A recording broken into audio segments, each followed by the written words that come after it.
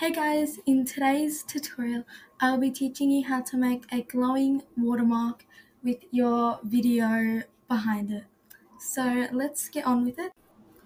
Okay, first what you're going to do is just pre-comp your videos, Control Shift C, and just pre-compose them. And now you can duplicate it, so Control C and Control V. Add your text with whatever you want it to say. Mine is always like waivers. The font I used is Cool Vector, I think it is. I'll type it up on the screen, and you can find that on the font.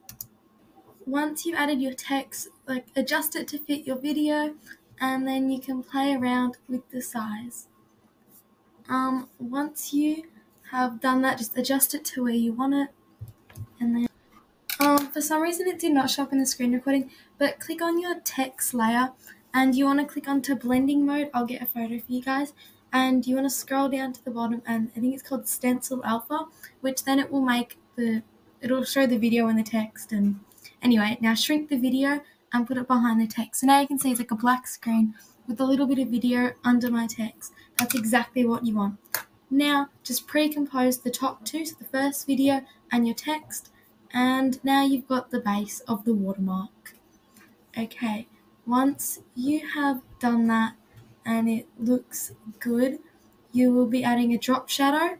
So click on the video, go to layer styles and click drop shadow. Now go into effects and presets and search exposure. So that one there, and pop it onto the top layer. Now just adjust that, and you can use my settings, which is 0.22 for the exposure, and then now you're going to need the effect glow. Go ahead and pop that effect onto the top layer where the text is, and go ahead and adjust that. Leave the top one as 60, then change the one under it to 95.0, or you can just press enter and it automatically does that. Now go ahead and change add to soft light, and make sure that one says on original colors. You can have it on A and B colors, but it doesn't look as good. Now change the color phase to 1 plus 35.